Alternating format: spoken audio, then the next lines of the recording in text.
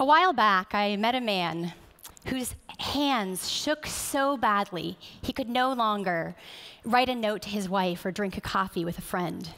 He had a severe form of a disorder called essential tremor and had just learned he was not a candidate for the brain surgery that could help him.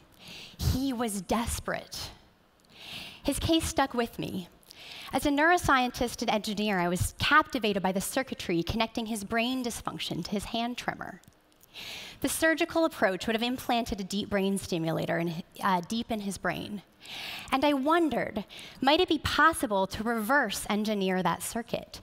Might it be possible to relieve his symptoms without surgery, without drugs, using body-worn electronics? So we started experimenting, and with time and hard work, we started seeing some patients respond dramatically.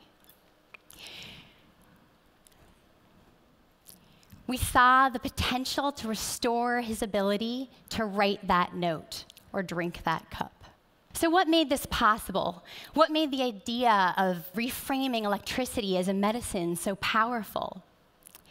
These past decades have seen tremendous advances in three intersecting fields: the brain and our understanding of circuits, electronics and its sensors and miniaturization, and data science.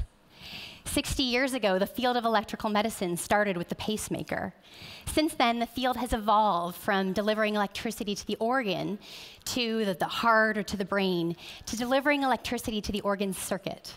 And that's why we and other innovators across the field are focusing on applications from tremor to inflammation to pain. These are precise therapies made possible by neuroscience, and they hold great promise, including for the patient who inspired this work.